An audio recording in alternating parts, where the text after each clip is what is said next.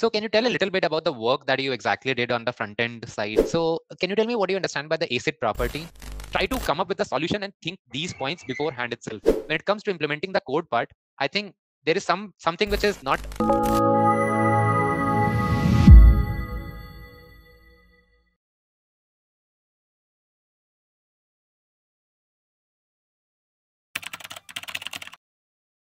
So myself, Shubham, I graduated from IIT Roorkee only, like 4 years back. I'm the only alumni, if you would have seen the notice board. So I started my software journey from OYO. Then I spent there almost 2.5 years. Then I moved to an early stage startup just to know how things work at a very scratch level. And the recent experience that I hold it is of ServiceNow. It's a US based MNC. So that's a bit about me. Would you like to give a brief intro about yourself? Yeah, sure. So I'm Vikas Agrawal. I'm currently pursuing my BTech in civil engineering here at IIT Roorkee.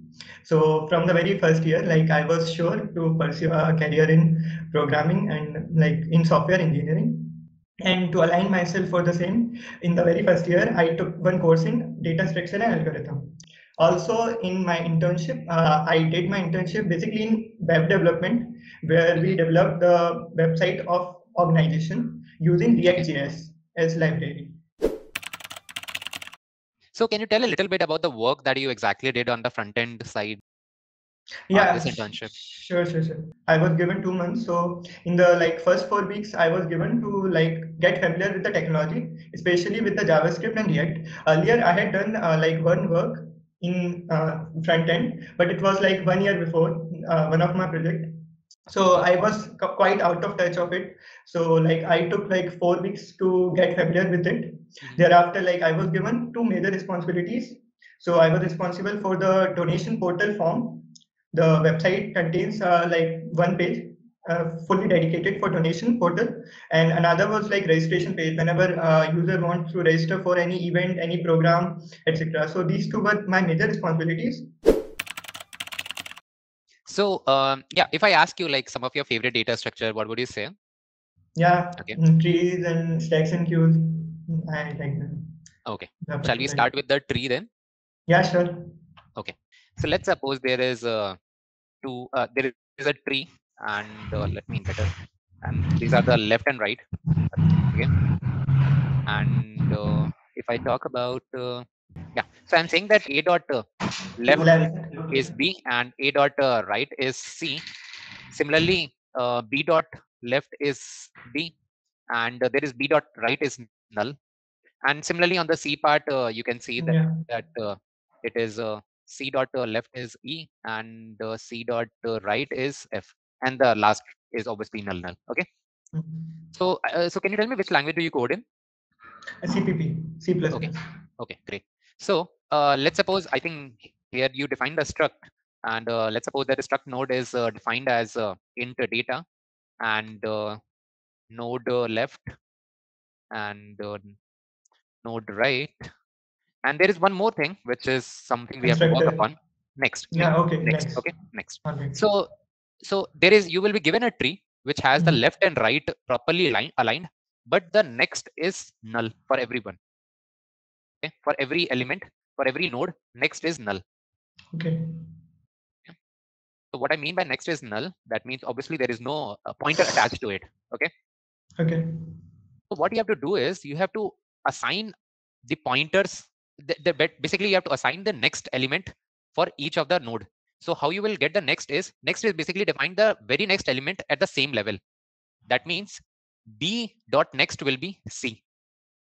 Okay. Mhm. C dot next will be still null. If I talk about D dot next, it will be E, E. and E dot next would be F.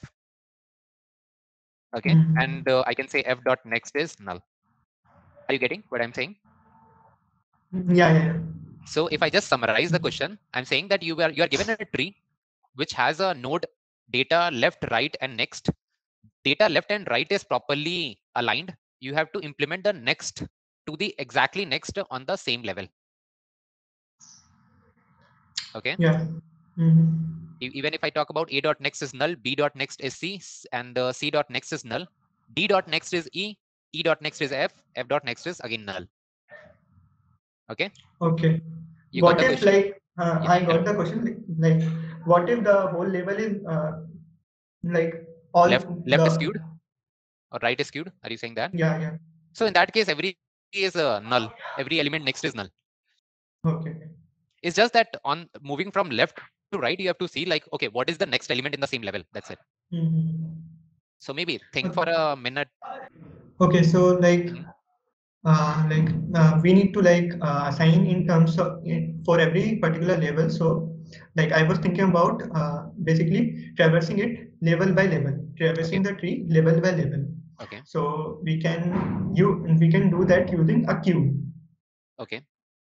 So Kind of, basically I we think can you are going to explain the level order traversal, level correct? order traversal. Yeah. Yeah. So one very small feedback that I can give you at this point is that you can concise the explanation. Okay. It will save a lot of time as well. Okay. Hello. Okay. Yeah. Yeah. So I think you told about the level order traversal. So can you tell me what will the time and space complexity? Yeah, it will be like we need to visit every node. So Hmm. it will be O of n. N is number of node, Okay. and space complexity will be basically it will be the maximum number of nodes in any particular level.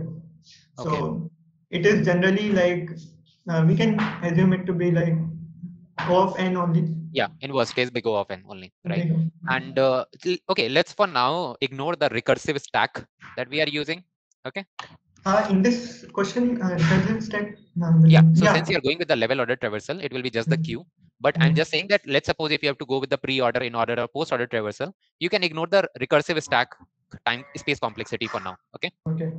So what if I try to ask that, okay, let's try to solve this problem in big O of n time complexity only, but big O of one space complexity. That means no Okay. additional queue.